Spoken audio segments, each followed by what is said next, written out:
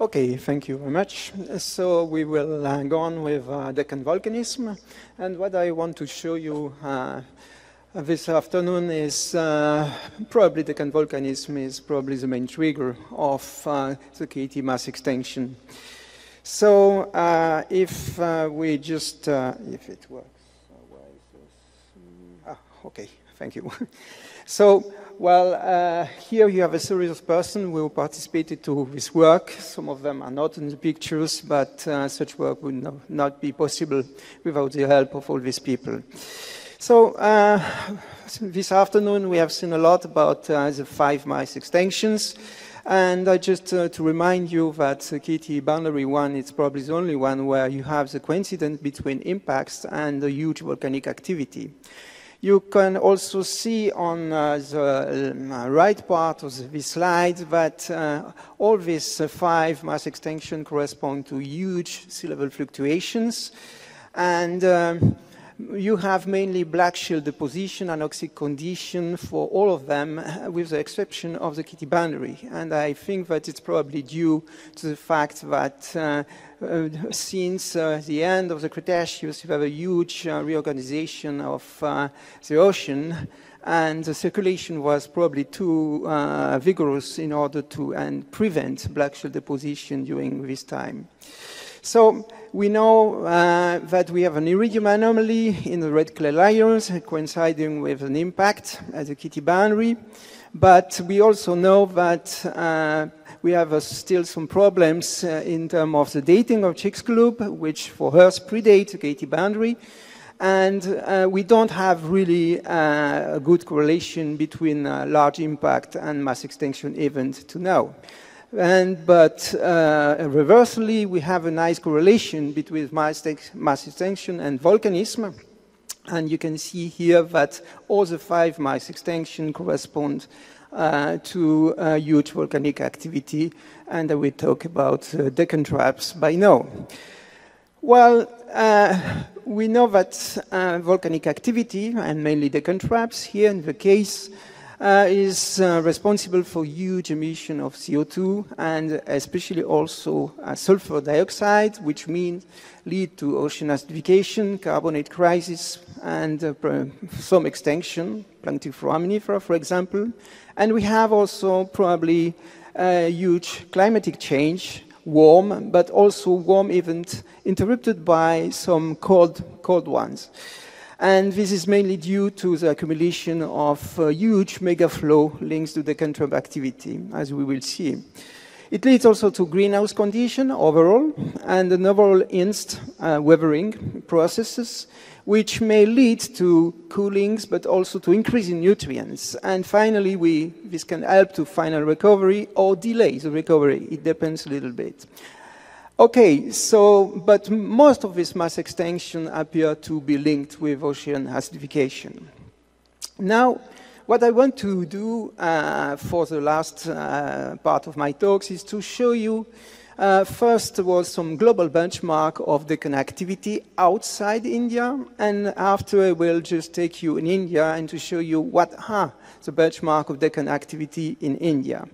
So we have, as Gerta said, the huge climatic fluctuation, and we have first a significant cooling at the early late menstruation interval, which probably may explain of decrease in organism diversity.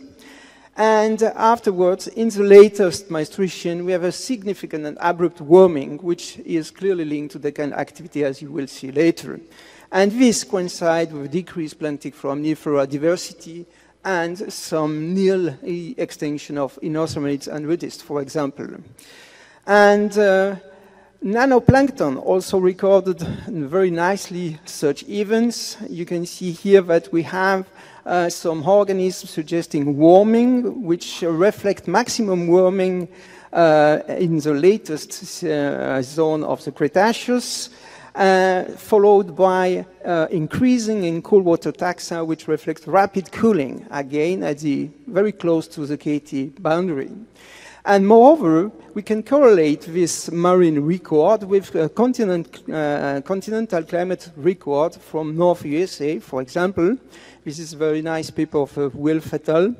using terrestrial plant and leaf margin analysis. And here we have a perfect links between Deccan volcanism, terrestrial environment, and marine environments. All of them recorded this warm event. We have also a lot of geochemical proxy which we can use globally. And for example, here I just want to show you the osmium isotopes record. This is a paper for Robinson et al. And here you can see that you have some more negative values marking the onset of Deccan activity, but mainly close to KT boundary, that's to say 200,000, 300,000 before the KT boundary, you have really more and more negative values, which may correspond to the Deccan megapulse, as I will show you later, and partly also to the Chicxulub impact predating the KT boundary by itself, which is again marked by the most negative values of this osmium record linked to the meteorite impact. Okay, marine strontium isotopes also is quite interesting. Increase of these values reflect enhanced continental weathering due to greenhouse effect, probably accelerated by acid rain well before the KT boundary. And you can see here that the weathering of Deccan basalt by itself may explain this cooling due to CO2 consumption during the alteration of silicates, for example. Mineralogical proxy are also quite nice benchmarks of Deccan activity. You can see here in two records, on the right, Tunisia, on the left, this is 525A South Atlantic sites. Both of them saw a huge increase in keronite, suggesting humid climatic condition linked to enhanced greenhouse condition, probably linked to Deccan activity again. So, and I have also to point out that close to KT boundary we have a general decrease in carbonate deposition, probably due to acidification of the ocean.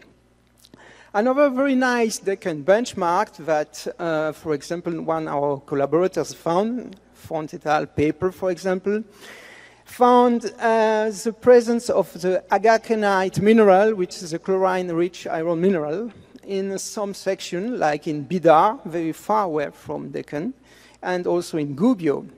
And this clearly indicate acidification of the atmosphere as a consequence of the Deccan main eruptive phases again. So now we'll go a little bit closer from India, and Gerta already showed you the Meghalaya section, which is located some, let's say, 1,000 kilometers away from the European center of the Deccan traps. This section clearly is show a very clear and nice KT boundary, a huge iridium anomaly, drop in delta C13. But below that, you can see that we have the dominance of this disaster opportunistic foraminifera, Gumbletria Cretaceae, and a lot of dissolution level, indicative probably of acidification close to the KT boundary again. Now, if we go into the eruption center and in the Deccan volcanic province, which is really a huge province, volcanic province, as large as a French country, but has been much more extended. And every people know that it's linked to the migration of Asia towards Asia. We have a lot of recent paleomagnetic data. These are the works of Chenet et al., which indicate that this event was very brief, covering only two reversals. The age is close of 65 million years, 66 if you are using the new time scale, very close to the KT boundary. And in fact, you have three pulses. One small pulses, which initiates the Deccan trap volcanism some few millions years ago. So clearly, Chicxulub cannot initiate the Deccan trap activity.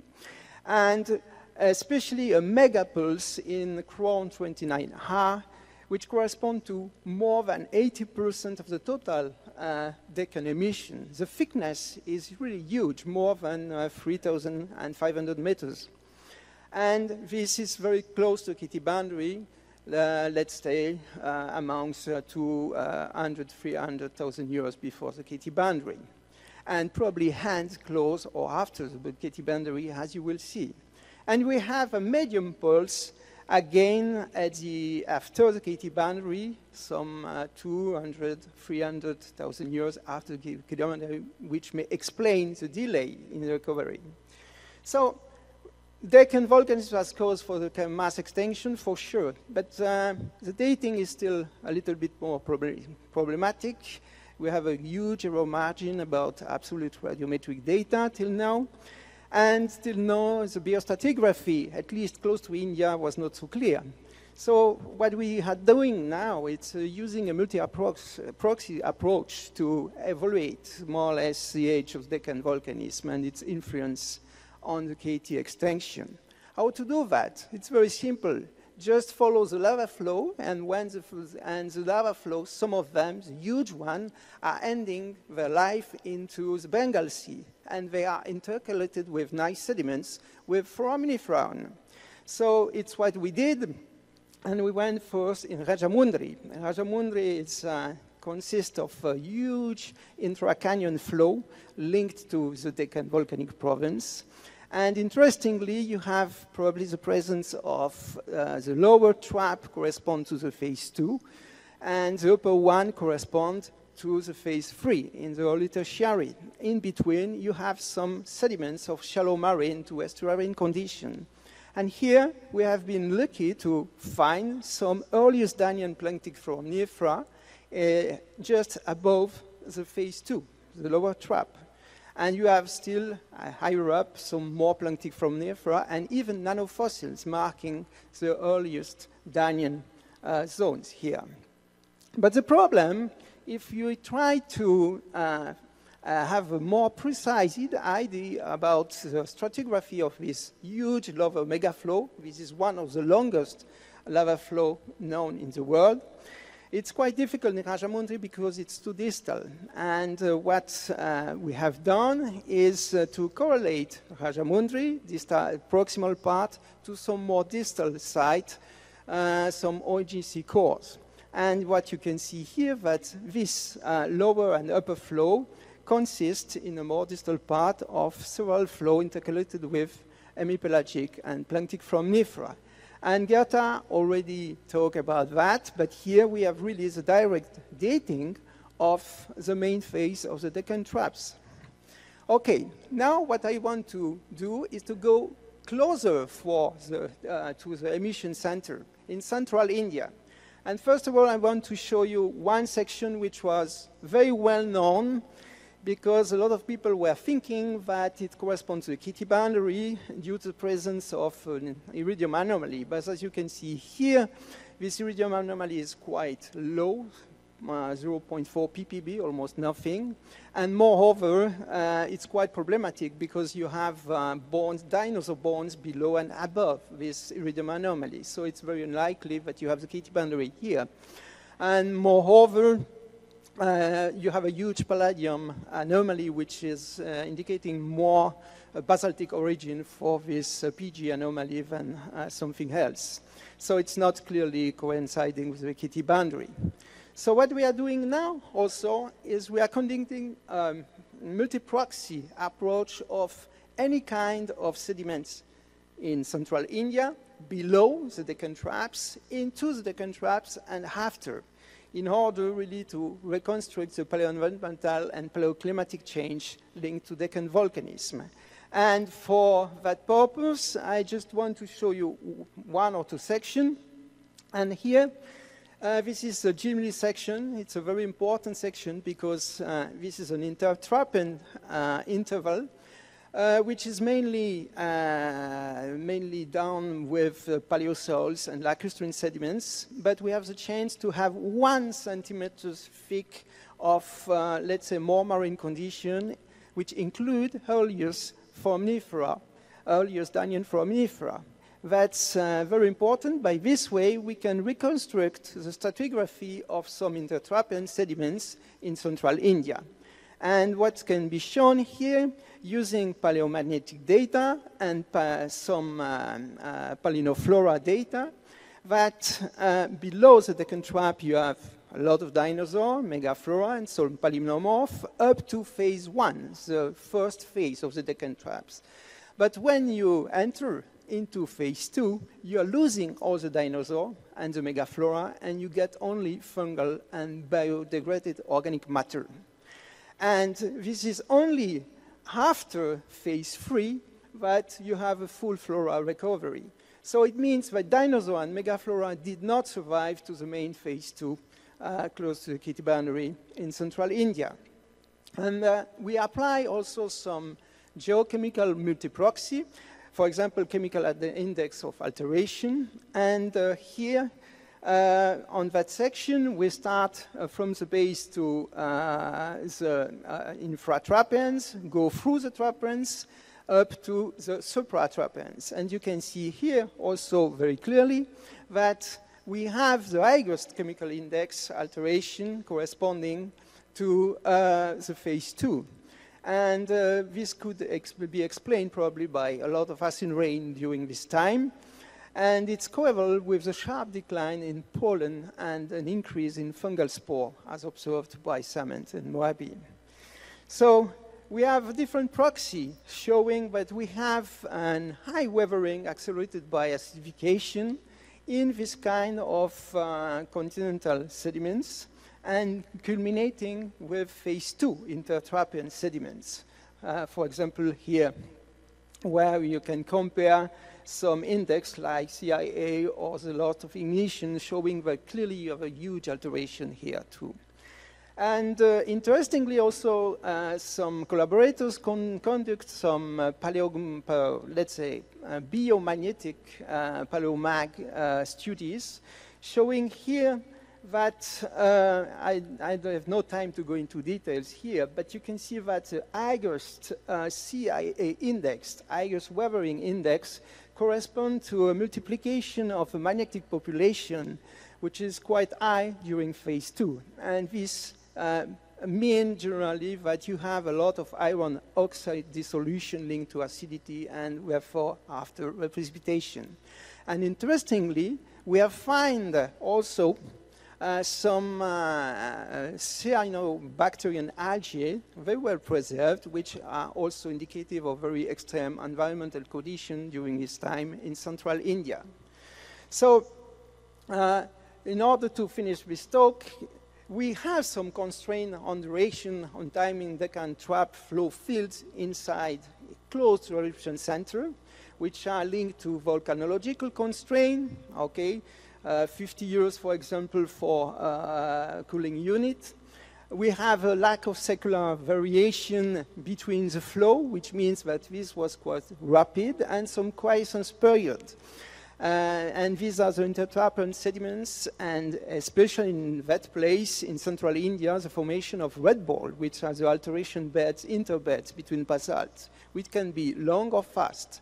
And here, I will finish here, just showing that if we take the upper part of phase 2 in central India, which consists just of an accumulation of mass flow, of basalt flow separated by red balls, covering probably the last 100,000 years before the KT boundary, you can see that we have a lot of this red ball, a lot of them. And in order to get this kind of weathering in a so short time, we really need acid rain to explain that. And this is quite interesting, and work are going on. So I think that every people is thirsty. I let you with my conclusion. And thank you very much to be there this afternoon.